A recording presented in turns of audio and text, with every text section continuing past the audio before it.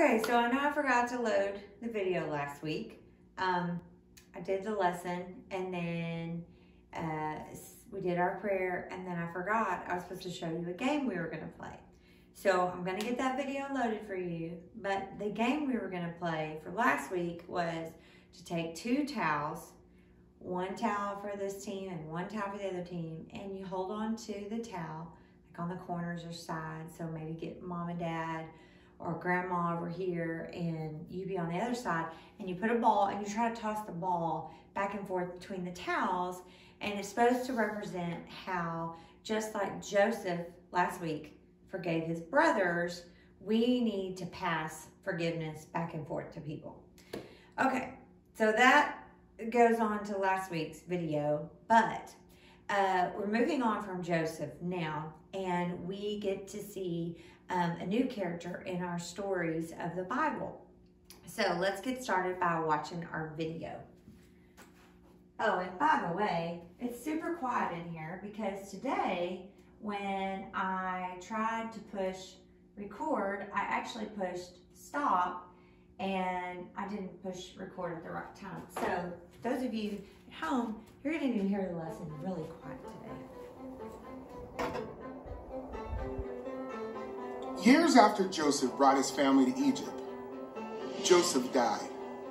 His family stayed in Egypt. The people in the family were known as Israelites because they came from the family of Israel. They were also known as Hebrews. A new Pharaoh came to power, and he was afraid of the Hebrews. The family was so big. What if they joined Egypt's enemies and fought the king? Pharaoh tried to make the Israelites weak. He made them slaves and gave them very hard work to do, but their families kept growing. "Kill all the baby boys," Pharaoh said.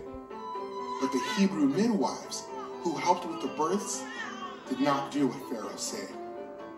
"Throw every Hebrew baby boy into the Nile River," Pharaoh commanded. Around this time, a Hebrew woman gave birth to a son. She hid him as long as she could, and then she put him in a basket and set it along the banks of the Nile. The baby's older sister, Miriam, stayed nearby and watched the basket.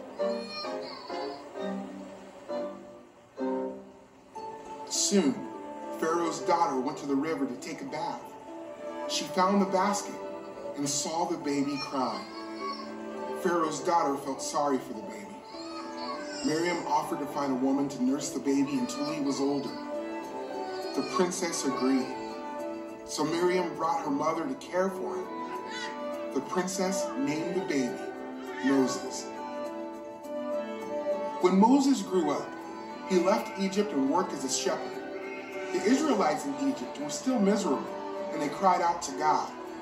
God heard them, and he planned to send Moses to help them. One day, Moses saw a burning bush that was not burning up. Suddenly, God called from the bush, "Moses, Moses." Moses replied, "Here I am."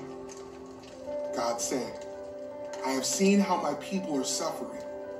I want you to lead them out of Egypt to a good land that I have for them." Moses wondered if the Israelites even remembered God. "What if they ask for your name? What should I tell them?" "I am who I am," God said. "Tell them, I am has sent me to you." "What if they don't believe me?" Moses asked. So God gave Moses 3 miraculous signs to prove that God had appeared to him. Moses' staff turned into a snake. His hand became diseased and then healed. "If they still do not believe," God said, "pour on the ground water from the Nile River. It will turn into blood."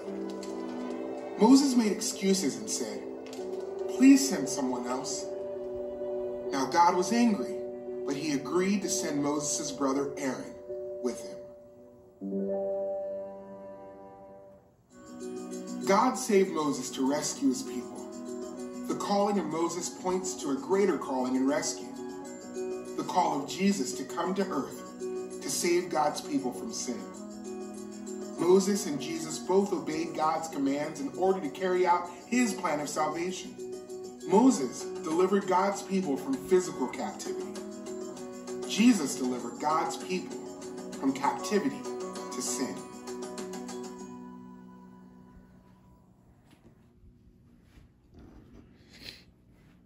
Okay, so, like I said, it's kind of quiet in here tonight, but I'm glad to get to do this lesson with just you. I miss you guys. Thank you for those of you who sent me Christmas cards, like Kenzie and Savannah. So sweet. And Eliza and Skylar sent me a card. I miss you guys. I can't wait to get to see you again. I know you've all grown so much. All right, so let's get started with Moses. Okay, so let's start at the beginning.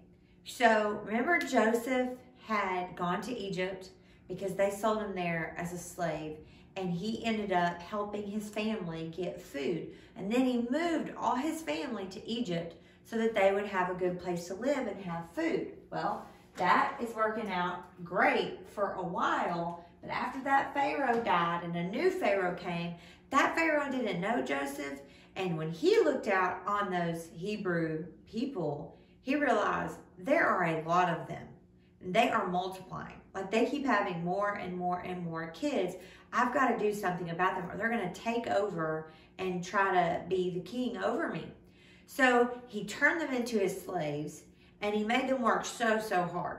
So at this point in our story, Jochebed is a woman, and she is a slave. Her family is slaves, and she gets pregnant. Well, the Pharaoh realized that you know, making them slaves still, they were still having lots of babies. So he told the midwives, I want you to kill all the baby boys when they're born. If you go to a house and you deliver and it's a girl, it's okay, just leave her. But if it's a boy, I want you to kill him. Well, of course, the midwives, like, they deliver babies. So, of course, they love babies. They're like, oh, it's a baby. They couldn't kill any babies. So when the Pharaoh brought him in and he said, hey, we still got all these babies being born. What's happening? The midwife said to him, you know what? These Hebrew women are so strong. By the time we get to their house, they've already had the baby. So we can't kill the baby when it's already born, you know? So anyways, Pharaoh has a new plan. And the new plan is, he tells all his soldiers, if you see a Hebrew boy under the age of 2, throw him in the river. So all these Hebrew baby boys are getting killed.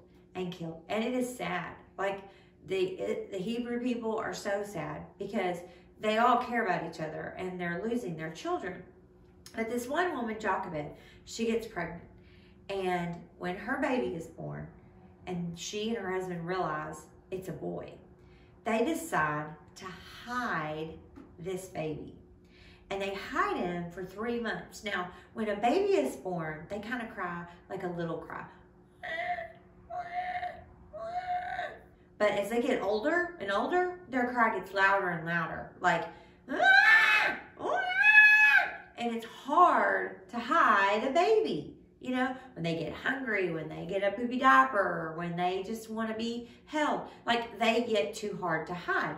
So Jochebed comes up with a plan, and her plan is to make a basket. Now, my basket has some holes in it. It's not really the greatest basket.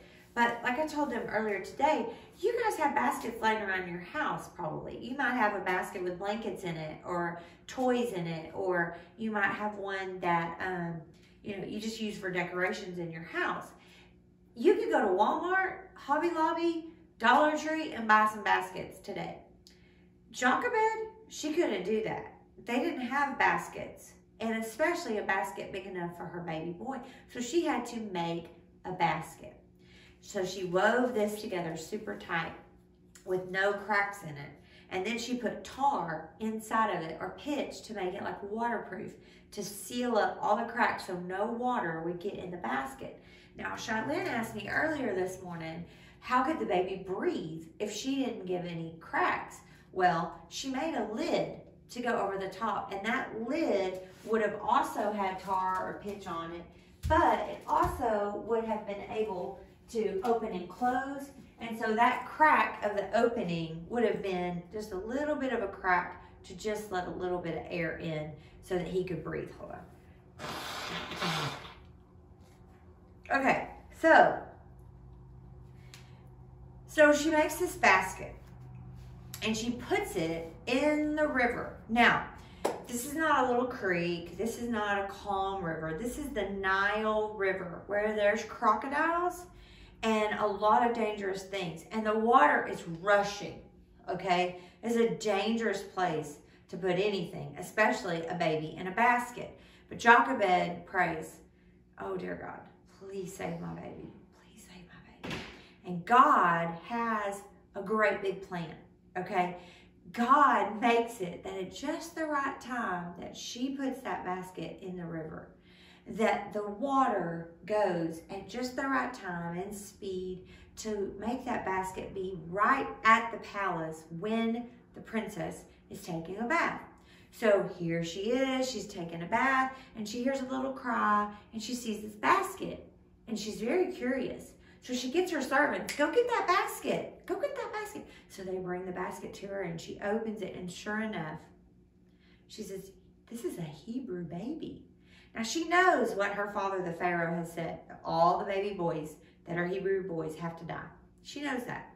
She knows that she could get in trouble. She knows all this, but she also is a girl.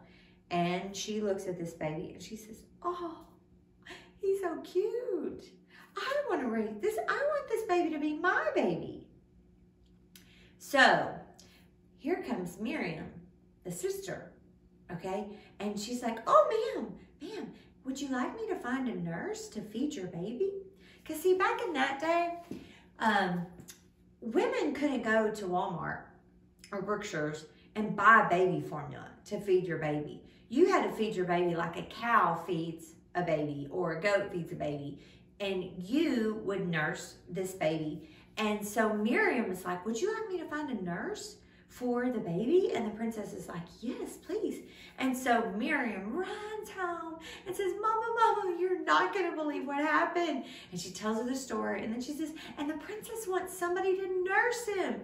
So her mama comes to the palace. They make an agreement. And she says, yes, I will go nurse this baby boy. And the princess says, thank you. And by the way, his name is Moses, which means I have drawn him up out of the water. So Jochebed gets to take her baby home, and she gets to feed him and take care of him and love him and teach him about God. For about 5 years is usually when they stopped feeding him. They weaned them from mama's milk. And so he then went back to the palace. Now, he grows up in the palace with Pharaoh and the princess and all these other princes. He grows up in this wealthy palace. He has all the best toys, all the best clothes, all the best stuff. He has the best education. He is like a prince, okay? But he starts to realize that his skin is a little bit different than the Egyptian skin. He starts to realize when he looks out the windows and he walks around the town that he looks a lot like the Hebrew people. And he starts to figure out that he is a Hebrew. And he starts to watch how they're treated, and he starts to get a little angry. And sure enough, one day he sees an Egyptian whipping one of the slaves because he's an overseer, and Moses had had enough. He takes that whip and he goes and he kills that Egyptian. And he thinks, it's no big deal. Nobody saw. Well, the next day he comes out and he says something to an Egyptian, and they said, what are you going to do? You going to kill us too? And then he's like, oh no, everybody knows. So he runs and runs away from the palace, from all this wealth he had, and he runs to a little bitty town far, far away in Midian. And he marries a girl, has some kids. He works for his father-in-law as a shepherd. A lowly, lowly job that nobody wanted. He's a shepherd. And one day when he's out in that field, he sees a bush. Now, I was telling the kids earlier, and do not ever do this at home, but if you went outside and you lit one of your bushes on fire, you would probably light one bush on fire and it would catch another bush and probably a tree, and your whole house would probably burn down. Don't ever burn a bush. You know why? Because you're a human and we can't control fire, but God made this bush be on fire, but it wasn't burning up, okay? Now, one of my older boys, Ethan, was trying to light a piece of paper the other day, and he was holding it, and then he tried to blow it out, and it wouldn't blow out. So then he took it out the back door, and he's like trying to stomp on it with no shoes on. He has socks on, and like Trenton was telling all the kids, he had like 12 holes in his socks. He burned holes in his socks. Not a good idea. Not a good idea. We as people, we can't play with fire. Fire is very dangerous, but God made a bush be on fire, but not burn. And then he started talking to Moses from the bush. He said, take off your shoes. You're on holy ground. And Moses was like, oh, okay. Because, he had started to get closer. What is that? Why is that bush on fire? What? And then God starts to talk to him, and he tells him, Moses, I want you to go back to Egypt. Oh, no, that's not going to work because there's people who want to kill me there. And he says, no, I want you to go and deliver the Hebrews away from Egypt. It is time for them to get out of there. I've seen what they've been going through. Their suffering has been long enough. We're done with that. And Moses is like, yeah, but they're not going to listen to me. Nobody's going to believe me, especially not the Pharaoh. You want me to go to the Pharaoh? And God says, I'll tell you what, Moses, I want you to get your staff, throw it on the ground. So he throws it on the ground and it becomes a snake. And then God says, now pick it back up. And Moses is probably like, you want me to pick up a snake? Pick it up. So he picks it up and it becomes a staff again. Then he says, put your hand inside your jacket or your coat. And when Moses pulls it out, it's got leprosy. It's like a diseased hand. And he's like, put it back in your coat. And he puts it back in, and then, it's all better. And he also says, take some of the water from the Nile River, pour it on the ground. It's going to become blood. And they're going to see, oh, wow, he must be from God. And he's like, yeah, but still, I don't know if they're going to believe me. And God says, look, just tell them that I am sent you. I am. That's the same God he was telling Abraham who he was. I am. Like, I am the God, okay? So that's a very important name. So Moses is like, okay, but one more problem, God. I can't talk very good because I just stutter. And God was like, Moses, who made your mouth? Who made his mouth? God, right? He's like, God, I made your mouth. And Moses was like, I can't do it. And God's like, okay, fine. I'll let your brother Aaron go with you, and you do the signs, and Aaron can do the talking, okay? But God was mad about that because he could have controlled Moses' mouth, or he may have used the stuttering as a way to show people that this is who God uses, okay? Now, Moses is going to listen to God, and next week we're going to find out how he goes back and talks to the Pharaoh. Now, what do we have to learn for today? Okay, first of all, we want to learn about Jesus, okay? Moses came to deliver. Okay, so Moses was supposed to deliver the people from slavery or bondage, okay? They have been slaves for like 400 years, okay? They're ready to not be slaves anymore. God sent Jesus to save us from the bondage of our sin, okay? So Moses was supposed to save the people, the Hebrew people, from bondage, and Jesus was supposed to save us from our sin, okay? So this is a picture, okay? Another thing that we see is that God worked out so many details for Moses. Like the fact that he was given just the right mom and dad who knew how to protect him and how to hide him and how to save him from being killed. He was given the right to be adopted Like the fact that the princess was there at just the right time to save him from that rushing water. Like God worked out all the details. Now, why does that matter to us? Well, here's the deal. God had a purpose for Moses, okay? God has a purpose for you too. Maybe you have really long fingers and you're like, I don't know why my fingers are so long. I don't know why God made me with long legs. I don't know why, I'm good with animals. I don't know why. Maybe God wants you to be a pianist and play the piano and write beautiful music to help people love God more. Maybe God wants you to help animals. Maybe God wants you to go be a missionary or a pastor or a teacher. And He's given you the right people, the right town, the right everything to set you up to fulfill His purpose in your life. Just like He worked out all the details for Moses. So you can know that God is working out the details for you too. Okay? So what do we take away from today? God wants to be your deliverer. Okay? God wants to rescue you from your sin. He doesn't want you to be in bondage to your sin. He wants you to ask Jesus in your heart and let Him be your Savior. God has a purpose for you, okay? And He's working out all the details, just like He did with Moses. So you can trust that God has a purpose for you. Now, let me pray with you, and then I'll show you a craft that you can do at home, okay? Dear Jesus, thank you so much that you love us. God, I pray that you would keep the boys and girls that are at home safe. Help their moms and dads to have wisdom to know when to go and where to go and how to keep them healthy and strong. Thank you, God, that they're growing and doing well. Help them to keep doing well at school and get smarter, because God, you do have a purpose for them. And we thank you, God, for all that you're doing for them to keep them safe.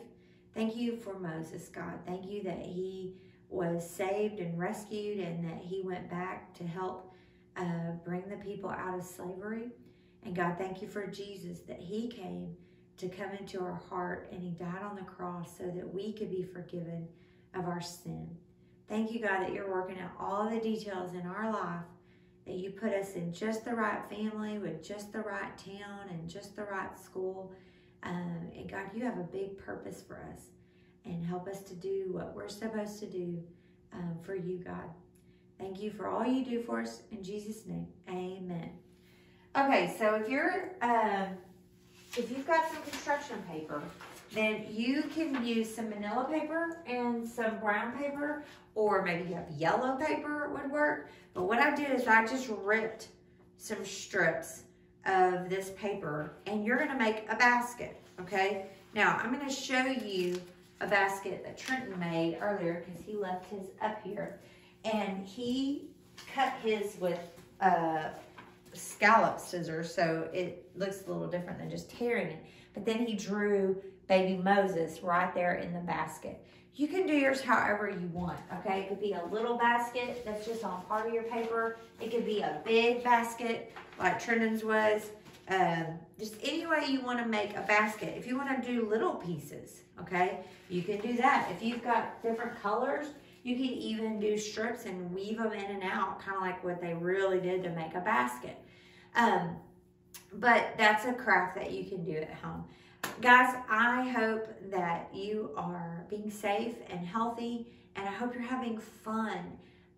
Today was a beautiful day to go outside and play a little bit and get some sun. And I hope that you had a great Christmas and a happy, happy New Year. And I hope this is a great year for you. I hope you grow strong. I hope you grow in your mind. I hope you grow spiritually and get closer to Jesus. I hope it's a good year for you. I love you guys, and I miss you. Hope to see you soon.